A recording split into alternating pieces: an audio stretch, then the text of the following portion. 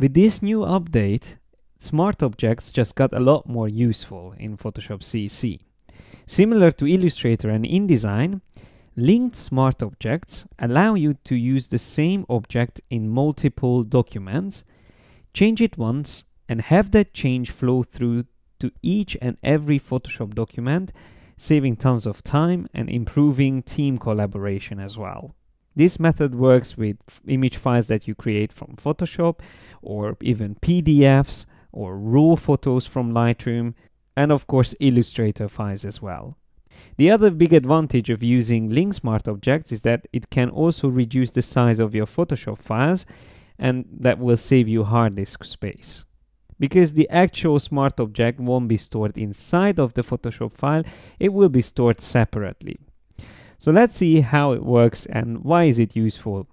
Here I have a brand identity for a fictional company called Hunter Studio.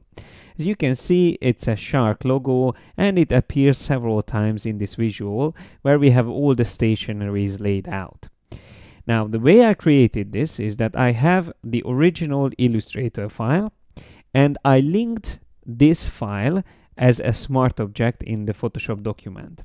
So if I come back here and I show you one of these, like the folder here has the smart object, and instead of the usual icon here on the thumbnail, we will see a little chain icon, meaning that this is a linked smart object. If I right click on it, we will get a couple of new options like reveal in folder and also these, which I'm going to talk about soon. So this smart object is actually outside of the Photoshop file. It's an external source. So I can go to Illustrator and make changes there, and then we will see what happens here. All the versions of the logo are linked to the original source file, the Illustrator file. If I double click on the thumbnail here, that will take me to the original file, the source file, just like with a normal smart object. And then if I make any changes here, like let's say I'm going to change the colors on this icon. So I just click on recolor artwork and I'm going to turn this shark into red, for example. So I just go to edit, link the colors, and then I move all the colors onto the other side. So make the shark more red. So let's have a look at it. If I click on OK and I save these changes here in Illustrator, so I just click on save. Then I go back to Photoshop and the changes will roll out on all the instances where I used the logo. So you can see it updated here, there, and there as well. There's a couple of things like these instances where I use the color overlay to change the color of the text. But if I go back again, just double clicking on the source, and for example, I change my mind and I want to use a different font instead of this, I can do that as well. Let's just choose Bang Gothic, for example, and then I move the text a little bit further up. Something like that, maybe a bit align it more. Now if I go and choose File Save, and even this change will update, and now this change will also show up more on these instances where I only have the text visible. So you can see that this option can save you a lot of time, and the best thing is that you can use the same linked smart object not only in one document several times, but you can even use it in different documents. Like here, if I go to the other Photoshop file, you will see that we have the same logo on these bags. But because in this case I have several layers of smart objects, it won't update automatically. I will have to double click on this smart object here. That will take me to the source.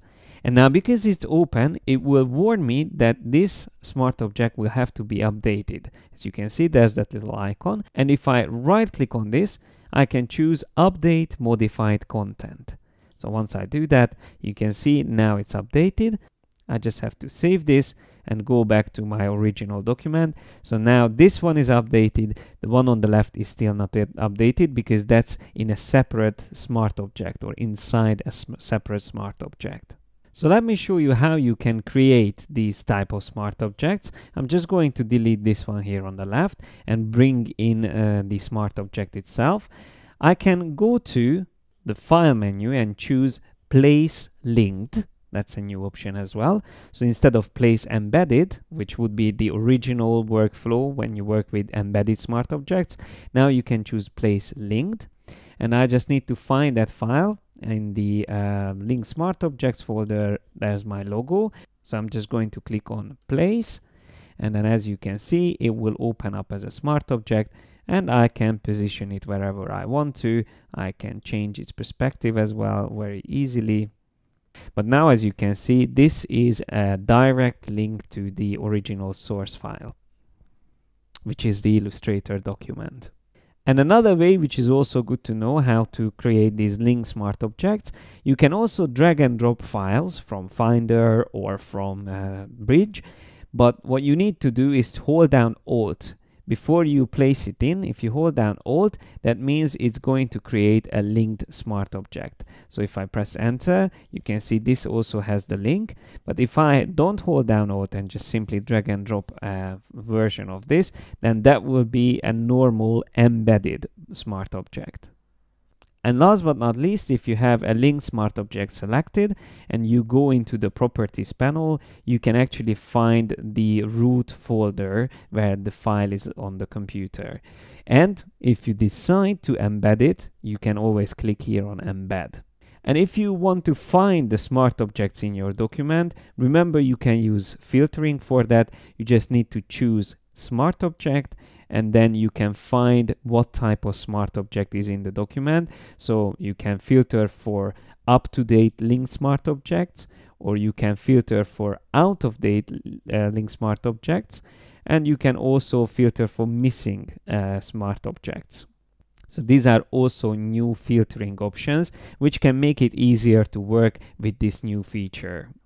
I am very happy to have this update on smart objects, as I was one of those users who requested this way of working with these smart objects, and now finally we get the chance to use it, and believe me, it is a huge time saver.